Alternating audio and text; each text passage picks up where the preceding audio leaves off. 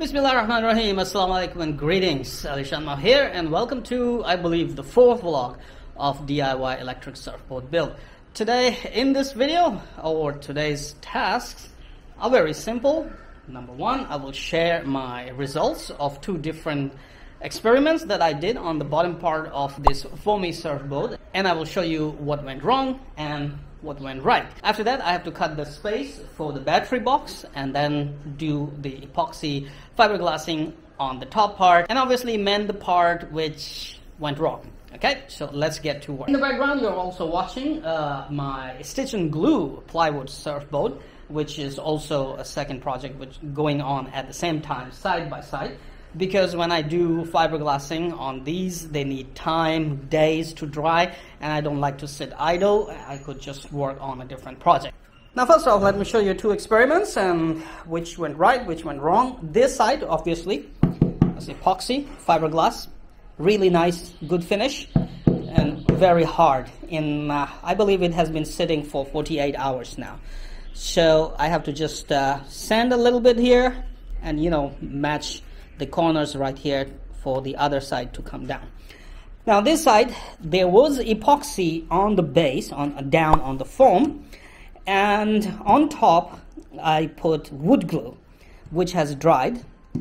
Did a very good job, but you can see here it is soft. The corner didn't bend right, it's soft, and the epoxy part is hard, but the wood glue part is not that hard. So this part I have to just do one little coat of epoxy, very thin coat of epoxy once again, because I don't want to take it off and destroy everything. So just one coat of epoxy will fix it. To that, we can get to the front side, which is going to be easy because all I need to do is add a small box here. Let me show you what box I'm gonna go with. I bought these two waterproof boxes that fit 6S and 4S 5000 milliamp batteries really nicely. This one is pretty thin, it's profile and small, and I believe, look at that, my measurements were right for these stingers. This is gonna fit really nice and good right here, and I can put the batteries in, receiver and everything in, and run the cables from under or from behind, from motor and ESC, and everything should work properly.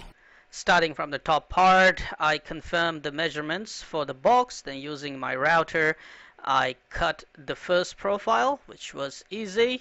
And after that, I had to cut deeper. I did not have any bit for that, so I used the carpet knife and my favorite circular drill bit, which actually did the job very well. Check this out. The box actually fits really nice. Perfect finish right there.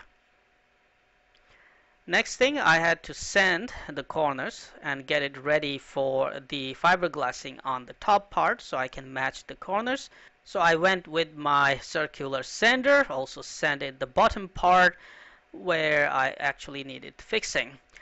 Fiberglassing the top part was easier because I used the softer and fine weave cloth.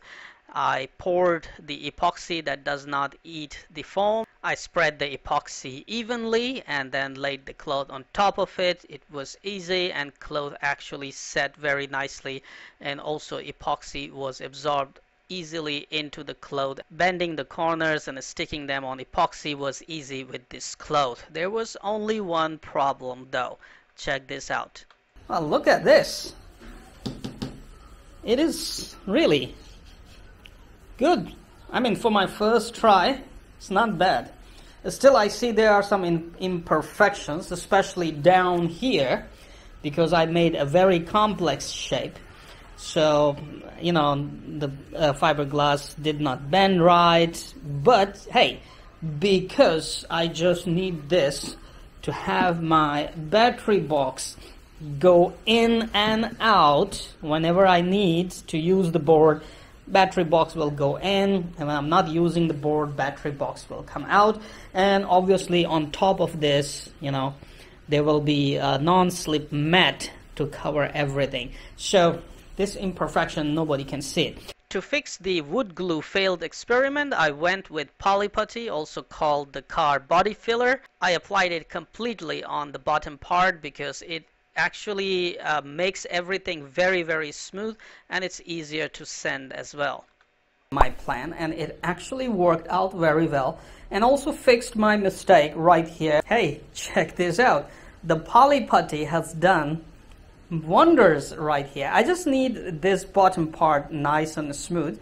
So poly putty has done this job. Now next day I just have to wet sandpaper and just give it a wet sanding, and it will be very smooth on the bottom part. Next day I wet sanded the whole bottom part where I applied the poly putty or car body filler, and it actually gave me a very fine smooth finish on the bottom. So this was a successful experiment, and it saved me from doing another coat of epoxy. It fixed my mistakes as well on the failure parts of experiments.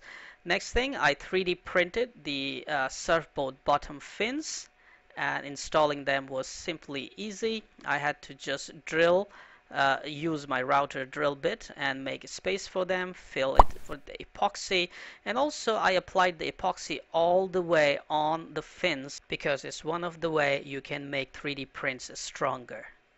Thank you very much for watching this episode of my DIY electric surfboard build. Please give this video a big like and stay subscribed to my channel. Turn on all the notifications for next upcoming video updates. I believe my kitty already likes this surfboat.